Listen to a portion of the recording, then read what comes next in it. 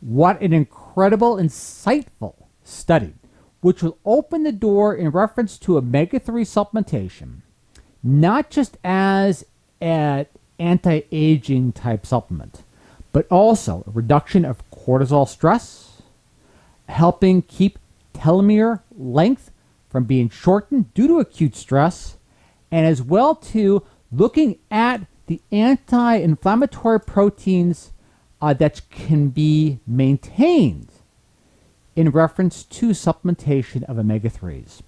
Now, before I proceed, this is really a clean-cut, easy-to-read-through study. Everything is going to be basically in the public release. We will make reference towards the abstract, and of course always include the link to the DOI citation. And also as well, a question many will have is the ratio between EPA and DHA that they utilized in the supplement for the study itself, which is not necessarily in the full published study, but in the supplemental information. Well, I should say it should be in the full study as well, but the supplemental information, which is easily linked in the abstract itself, which gives you the proper ratios between the EPA, DHA, and other fatty acids as well. But without further ado, let us get right into the research as follows. It is clean cut, so please forgive me, but I'm basically going to be narrating through it without interjecting too much publisher bias. But to proceed as follows. Omega-3 supplements do double duty in protecting against stress. Study finds high dose of fatty acids may slow cellular aging. A high daily dose of an omega-3 supplement may help slow the effects of aging by suppressing damage and boosting protection at the cellular level during and after a stressful event, i.e. in this case, it's something very similar to a pop quiz. But to proceed as follows. Researchers at The Ohio State University found that daily supplements that contain 2.5 grams of omega-3 polyunsaturated fatty acid, those ratios, of course, will be including the supplemental information, which the researchers were kind enough to link in the abstract. The highest dose tested were the best at helping the body resist the damaging effects of stress. We're going to proceed a little further down into the public study itself. To proceed. Earlier studies showing that omega-3 supplements altered a ratio of fatty acid consumption in a way that helped preserve tiny segments of DNA in white blood cells. Those short fragments of DNA are called telomeres, which function as protective caps at the end of the chromosomes. Telomeres' tendency to shorten in many types of cells is associated with age-related diseases, especially heart disease and early mortality. In the initial study, researchers were monitoring changes to telomere length in white blood cells known as lymphocytes. For this new study, the researchers looked at how sudden stress affected a group of biological markers that included telomerase, an enzyme that rebuilds telomeres, because levels of the enzyme would react more quickly to stress than the length of telomeres themselves. So it makes it real easy for them to measure the telomerase levels in response to the acute stress. Because telomerase levels decline, that obviously implies that the telomeres are less likely to be able to be in a state of repair or repair as easily. Proceed. Specifically, they compared how moderate and high doses of omega-3s and a placebo influenced those markers during and after an experimental stressor. Study participants took either 2.5 grams, remember this study went for about 4 months, or 1.25 grams of omega-3s each day, or placebo containing a mix of oils representing a typical American's daily diet. After 4 months on the supplements, so they took the supplements each day for 4 months, 2.5 grams, 1.25 grams, or placebo.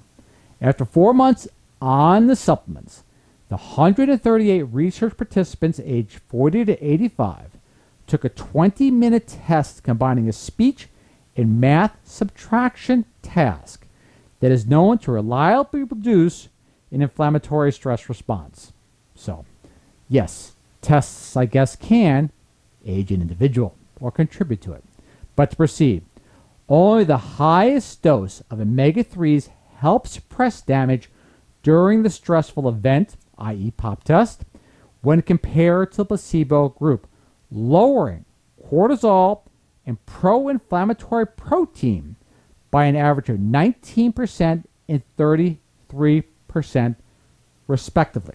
So, the stress hormones, 19% lower.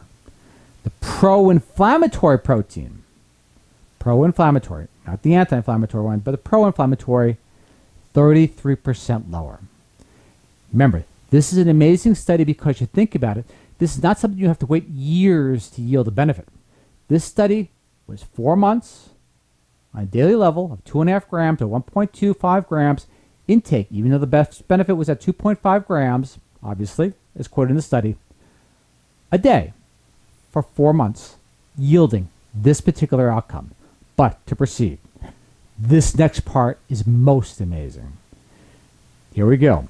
Research results from blood samples showed that both doses, the 1.25 and the 2.5, of omega-3s prevented any change in telomerase levels or protein that reduces inflammation in the 2 hours after participants experience the acute stress, i.e. pop dust, meaning any needed stress-related cell repair, including telomere restoration, could be performed as usual.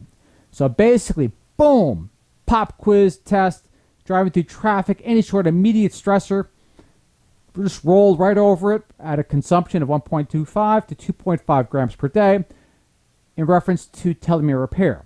Obviously, to get the cortisol levels and the pro-inflammatory markers down, that was at the 2.5 grams per day, needed at the highest level.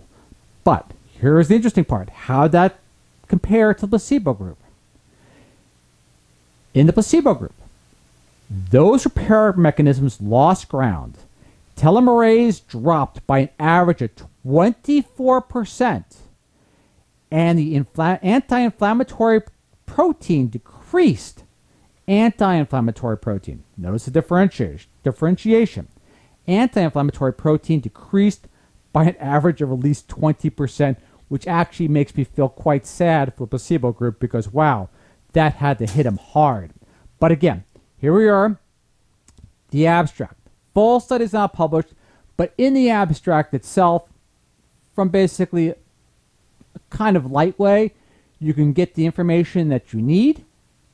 Towards the bottom of the abstract is the supplemental information. The first section of the supplemental information will yield you the ratio of, they didn't mention any particular brands or anything like that, so they kept it clean.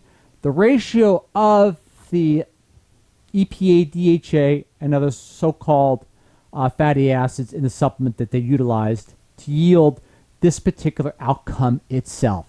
Wonderful, simple, clean-cut, easy to understand, done in people, so you have a nice transition.